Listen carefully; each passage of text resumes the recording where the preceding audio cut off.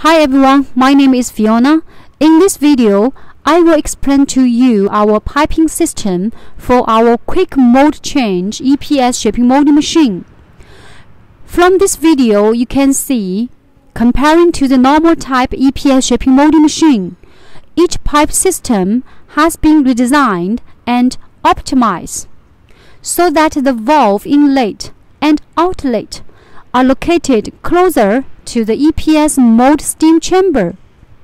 Less steam is wasted in the piping when the distance from the valve to the mold is close, thereby minimize the energy waste.